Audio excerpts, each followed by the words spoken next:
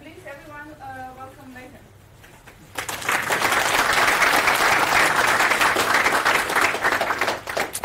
Thanks. If you can't hear me, shout something. So I tend to be pretty wordy in general, and also this is an abbreviated version of a much longer, like 40-minute talk, so I'm hoping that I correctly took out the right things, but I'll talk really, really fast just in case. So the topic is we have free web fonts, what do we do next?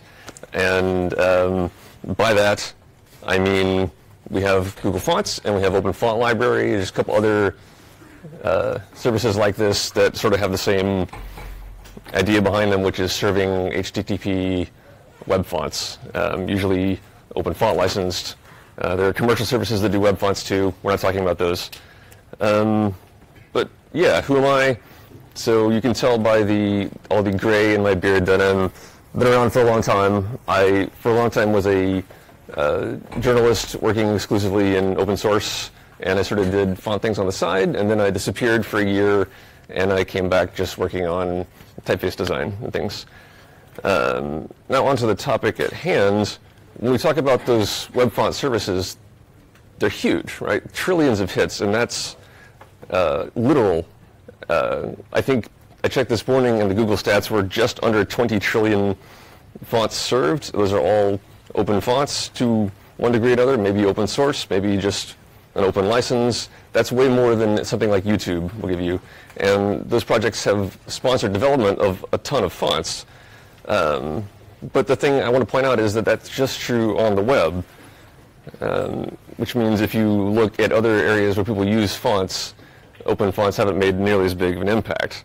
I think I can prove that if you don't believe it in just a couple of examples. Look at like ebooks. EPUB is virtually the same thing as HTML, so you'd think it'd be easy to make a dent there. But if you look at what actually ships in readers, Amazon commissioned typefaces custom for their devices. That's perfectly fine. Barnes & Noble with the Nook apparently didn't. They offer a lot more. This is compiled from a couple of different devices.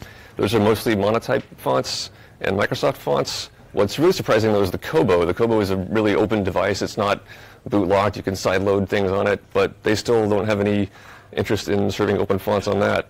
The same is true if you go to like print on demand. You'd think people uploading things, you want to give them a choice of typefaces. You don't really have much. If you have a license for something yourself, you can upload your PDF to Lulu or one of those other companies and use it. But if you don't, you fall back to a pretty small set of things, none of which are open fonts, right? And if you look at marketing things, I mean like wristbands and T-shirts and stuff like that, you get virtually nothing but cheapo freeware fonts that probably don't even have accented characters in them. So who cares? I mean, a lot of the success of Google Fonts is due to marketing, and maybe if the same people spent a lot of effort reaching out to publishers for ebooks, they could make a dent there. That's fine, that's true. But the point I'm just making is that these things are services. They're not catch-alls. And when it's a service, it's a specific service, in other words.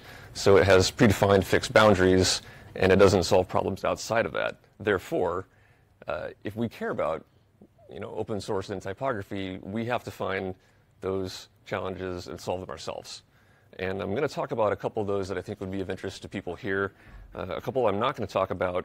I'm not going to talk about adding more fonts that are open. There's a lot of those already. These numbers, they kind of count packages in different ways, so they're rough, but that's a lot. And I'm also not going to talk about technical things like variable fonts. You have a question? I'll come back to it when you get to it. Okay. So there's really important technical work like variable font support. Currently, the man on the front row here, Matthias, is working on this. I think if you look at the top 3 things there, free type, harpbuzz, and font config, it's already pretty much deployed. My understanding is that Penguin GTK, you've got a release cycle or 2 before it lands. I'm going to point to a blog entry by him later on, but we're not going to talk about that because that's being worked on actively. I am going to talk about things like this. Be honest, how many of you have seen a slide this weekend that looks something like that? It's not great, right? I mean, this is the default that you get in LibreOffice. And if you open the templates, mainly you get a choice of what color the rectangle is added to that. The version I'm using is, I think, 5.3. There's about a dozen templates available, and half of them at least use Liberation Sans. A lot of others use like Deja Vu. These are fonts that look like generic sans serifs, like Helvetica, basically. And I'm not saying they're poorly executed fonts, but they're a safe choice that you make because you want to make sure you cover a lot of languages or something like that. The design, though, is intentionally unobtrusive. Like, that's the nicest thing you could say about it.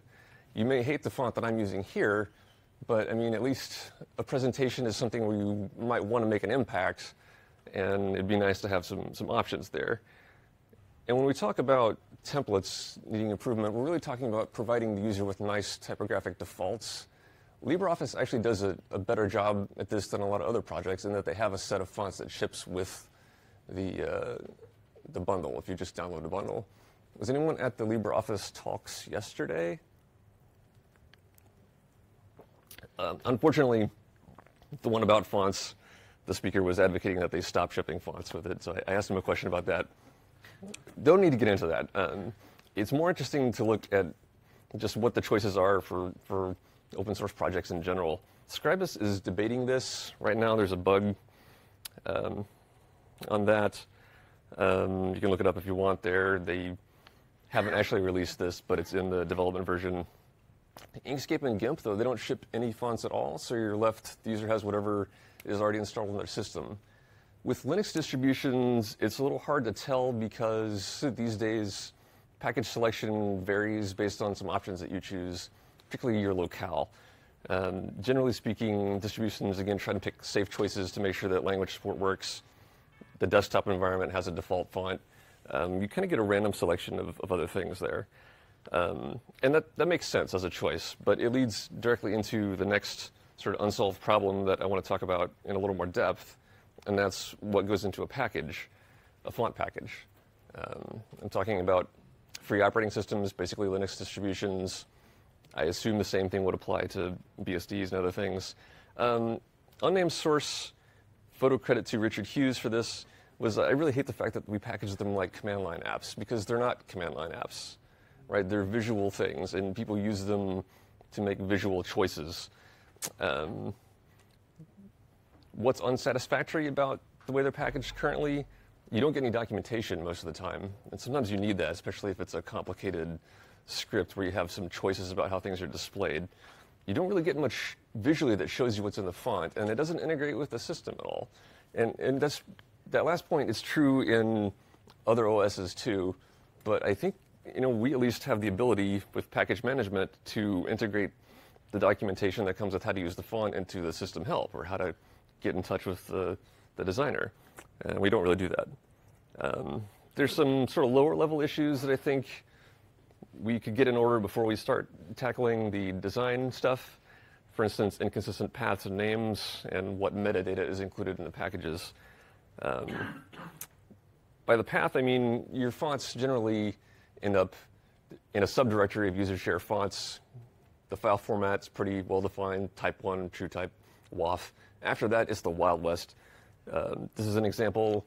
Noto is the giant mega family from Google, where each language has a separate font. Polish question, is that Lato or Lato? Lato. Okay, Lato is a family of related designs.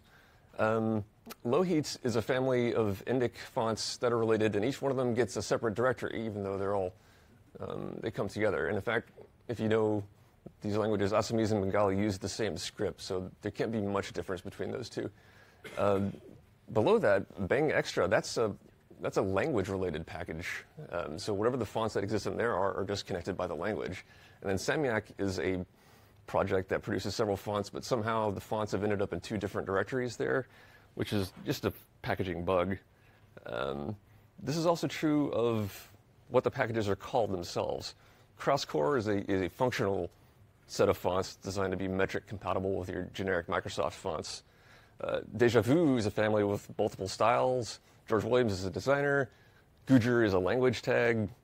Indic is a really broad category. SIL there is a foundry, so they have SIL and then the name of the font.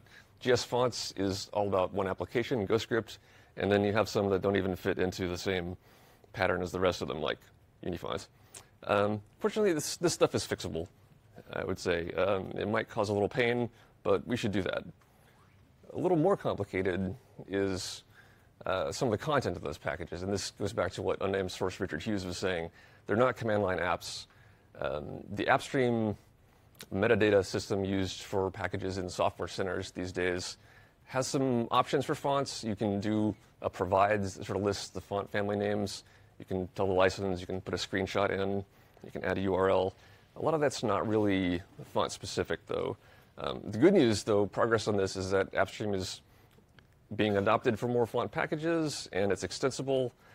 I actually opened this issue asking for some more specific things like Designer and Foundry, because sometimes those matter, and we'll talk about that in a second.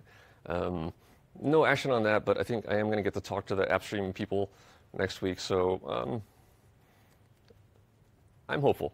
So what else could go into the packages? I think if we look at commercial fonts, we'll see some things. It's not perfect, but you definitely get the license that you agreed to. You also get trademark information, which is really important to font designers.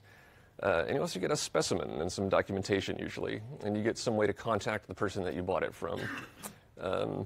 For us, we do generally include the license in an open font package. We don't do so well with trademarks, though. Specimens and docs, we drop the ball. If you're not familiar with it, what's a specimen? This is usually a booklet or something that the type designers created. It's a marketing thing when you are searching for a font and haven't bought one. This is for Gentium, which is an SIL font. It's rather academic looking, but it shows the font in use, and academic looking is appropriate for Gentium. They can get a little more lively. This is Yrsa from Rosetta Type. It's a Google font. That's actually on the web. They can also show you some really technical things. This is Bungee, which is a color font. It's multi-layer, so you need to know how the layers work to select the colors, and you need to know how to fake that if your application doesn't support multi-layered fonts. And in some cases, you need to see the font in use to know if it works at all. This is Bengali, and it's without any Bengali speakers here, it's a little hard to tell, but the way Bengali works is a lot of things combined together. These are character codes that are separate in Unicode, and they form conjuncts together, and vowel markers have to move around and stuff like that. So the specimen shows that it works, whereas a blank character table or list really won't do that. And some of the documentation deals with this. This is from another SIL font called Awami, and it shows you how to activate the different stylistic variants, and you need to know that if you're setting this text. So yeah, we might have to actually create some specimens and documentation.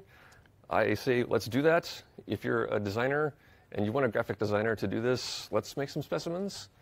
If you're into typography, we could probably make some documentation for some of the fonts that we have and that we're packaging already. There's been a little bit of work on this in the past. This was a book that some people made, I forget where, but it's on the whole, it's a pretty green field, creating specimens. These things are important because of the next problem that I want to bring up, though, which is how we manage fonts. And I don't love that term. It's a little bit unclear. That's sort of how you talk about living with a chronic illness. It also kind of sounds like you're administering a database, and that's not really what you want your users to be doing.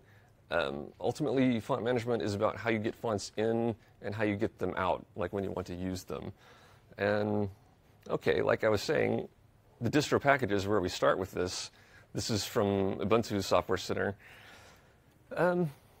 There's a few things there with some information. Each font, there's a sample image, and as you can see, there's a little bit of metadata at the bottom. It's not very font specific. It says, developer, which is KDE. That doesn't tell you who designed it, and sometimes you care about that. This font was designed by a friend of mine who passed away recently, and sometimes I like to use his fonts in presentations because he's a friend of mine, and I care about that. And it'd be nice to have access to that. And sometimes these software centers don't really work at all. So, yeah, just relying on automation is not perfect. But the bigger issue is that once you leave the safe confines of the distro package, all you have is a zip file downloaded from the web. This is essentially what everyone has to do. That's what you get when you're getting something from Google Fonts. They don't have an API for serving fonts directly to an application. It's possible they'll add that, but that's a choice for them to make. We can't count on that happening. And when you download a zip file, well, you're on your own. You open that up, and happy hunting.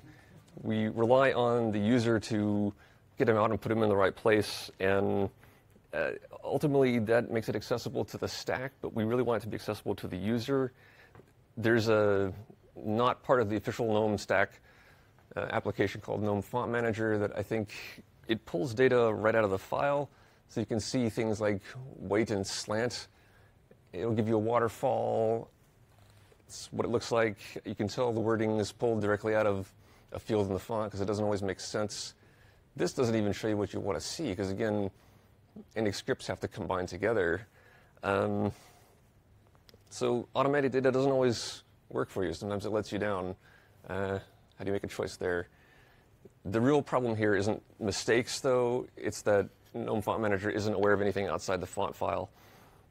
Last year, I spent a lot of time around book designers and information designers and seeing how they select their fonts, which is what leads to my next suggestion, which is that we think document first when it comes to font selection. And by document first, I mean any circumstance where someone is choosing a font, they have a document they're already working on first. And that's the context they make that decision in, and that's more important to them than the font is. Oh, I didn't do anything. Great.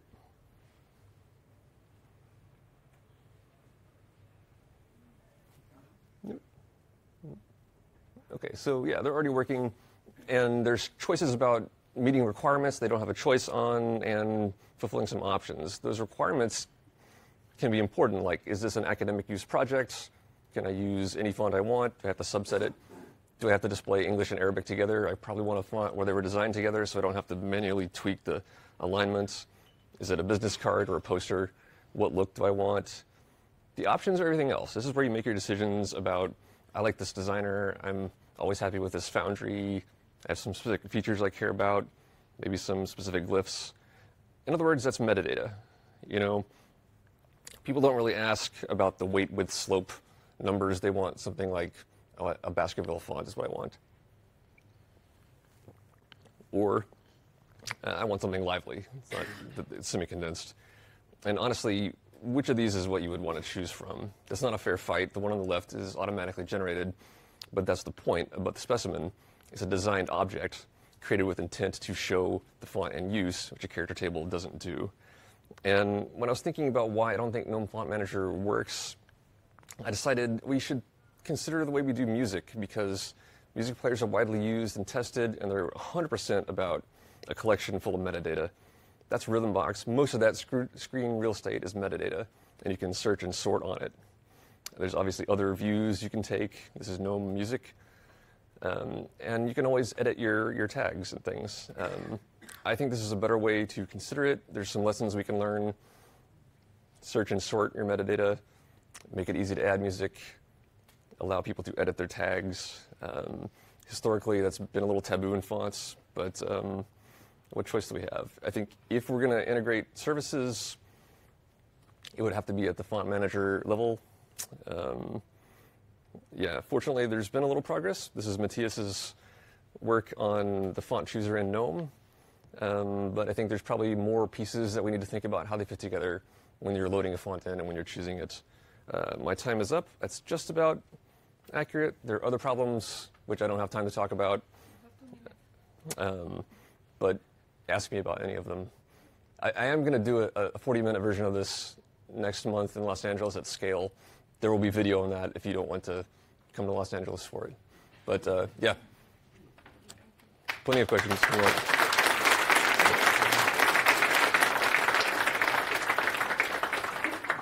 5 minutes for questions. Yes.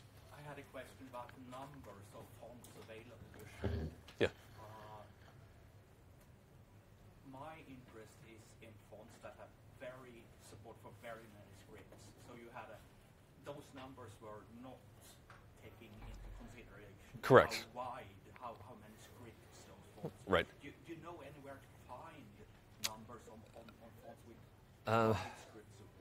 No. Okay, so the question is the numbers that I cited at the beginning of how many font packages are in these different locations doesn't take into account what scripts are supported. Is there a way to get that info? it's always a little tricky because someone can mark the font as supporting a language and be wrong. The numbers that I pulled were just the base level packages. So Google Fonts sometimes separates things. There's a small cap version that's listed separately from the main font. I didn't try to account for all that because there's too many of them. You could probably do some data mining and get script support.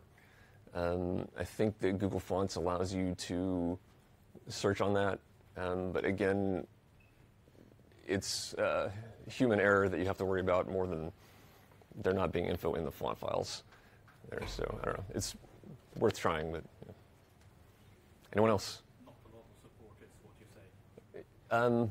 Well, I don't know. I think in general, okay, reality in type design is that people who are designing for Japanese feel like they have to include Latin in order to sell the font.